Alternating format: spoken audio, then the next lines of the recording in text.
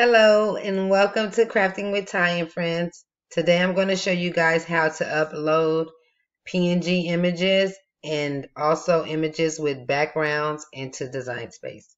So you want to open up Design Space and click New Project, and then it should open up a blank canvas. Once you get to your blank canvas, you want to click Upload, and then you want to click Upload Image. You can drag and drop your file here, or you can browse. So today we're going to click Browse.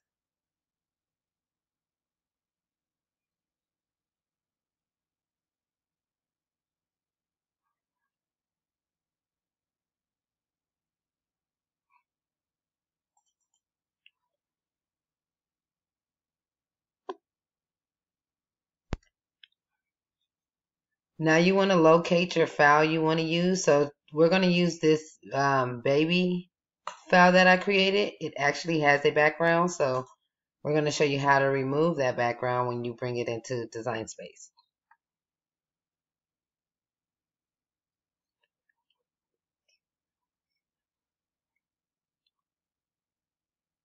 Cricut wants to take its sweet old time today.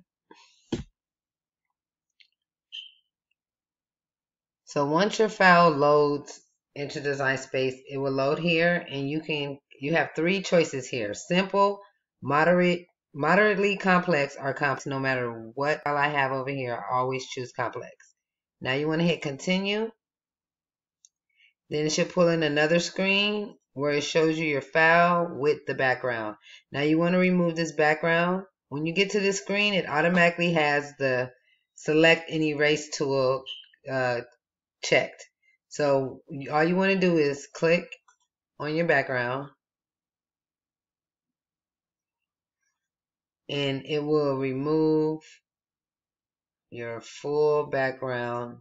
When you get to this screen, you can choose print to cut or cut image. You want to choose cut image. And you can change the name here. I'm going to keep the name the same. You can add tags to help you find it easy to load more images into your Design Space. But once you do that, you want to click Save.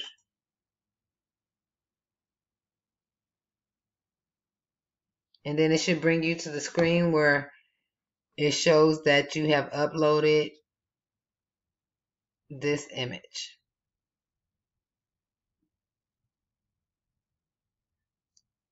So now I have my image uploaded.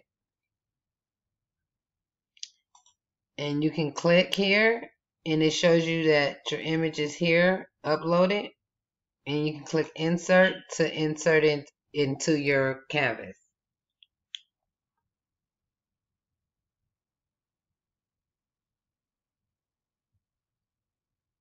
Now once the image gets to your canvas, you can resize it to it. So once your image gets here, like I stated before, you can go ahead and resize it. Once you get it resized, you want to click Save. You want to save it as whatever project name you want it to be saved as. I recommend saving it because if you was to go and print this already and something happens where your computer screen shuts off back and just go straight to cut it, and you don't have to reprint it, wasting your paper. So once you have it resized, you want to go save like I stated, and then once you save it, you want to click Make It.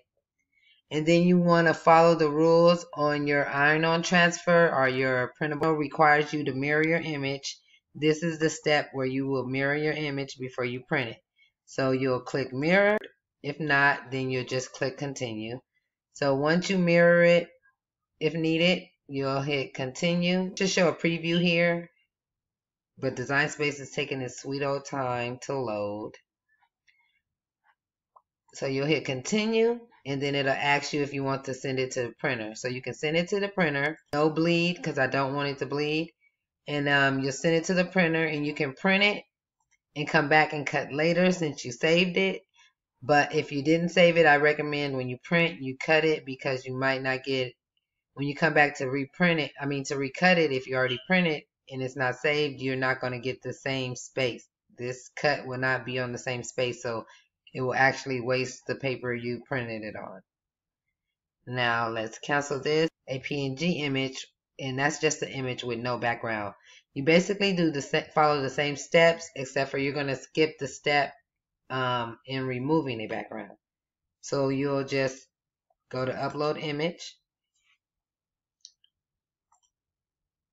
and then you'll browse again.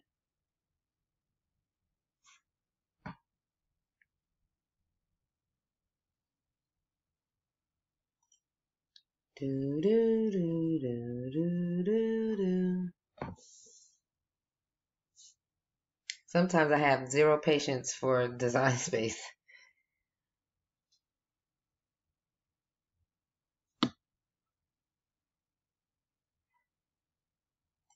So here's where you'll locate your PNG image. So I'll go to my PNG images, and I will just pull up anyone.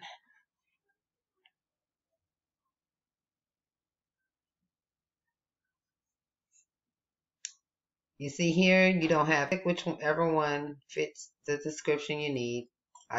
I'll choose that one and press continue. And you have no reason to remove anything unless you want to remove your pictures, because the background is already removed. You can preview and it'll show you just the cut outlines of where your machine will cut.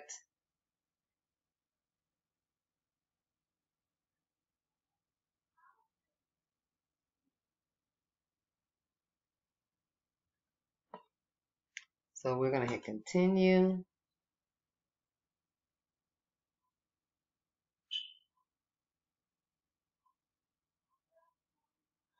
And print then cut image and not a cut image. So you want to make sure this one is selected. Change the name here, add tags, and press save.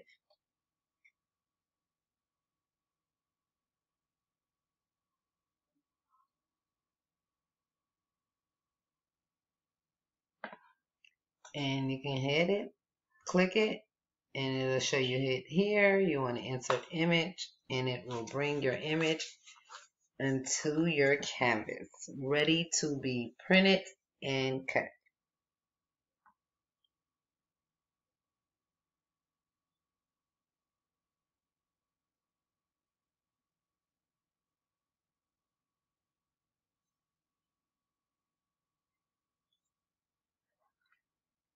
The words to this design here, so let's get rid of this one real quick, and I'll show you guys how to add some words.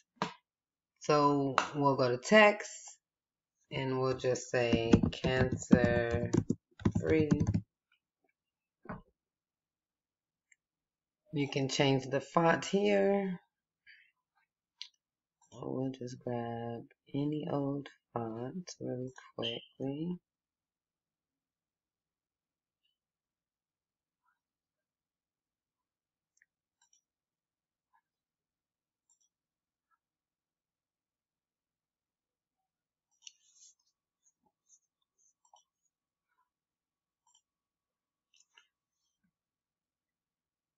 We're going to move the writing just to be under here.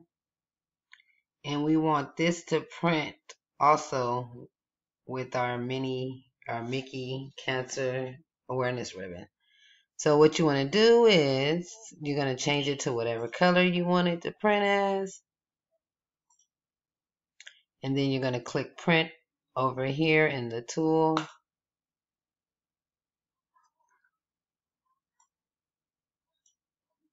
Now you want to highlight both items and you want to click flatten.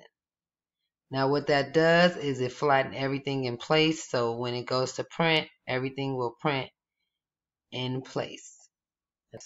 Design Space stops loading. So we're going to go click to make it.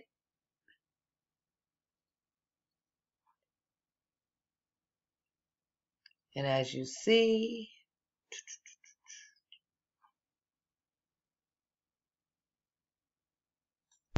everything is in place. Now if you didn't click flatten, this will not be in place. So we're going to go back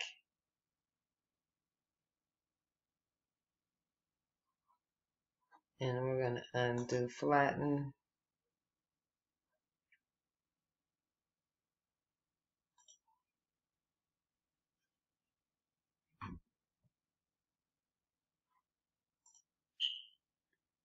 Just want to make sure that I undid it. So now I want to show you guys what it does when flatten is not chosen.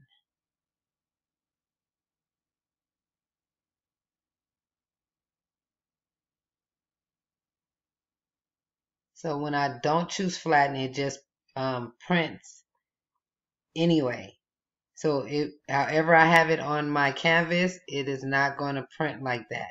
So you must choose flatten if you want to make sure that it prints exactly how you see it on your canvas.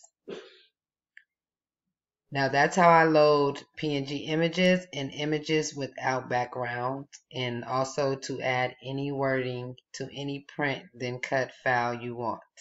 Thank you for watching. Please like and subscribe.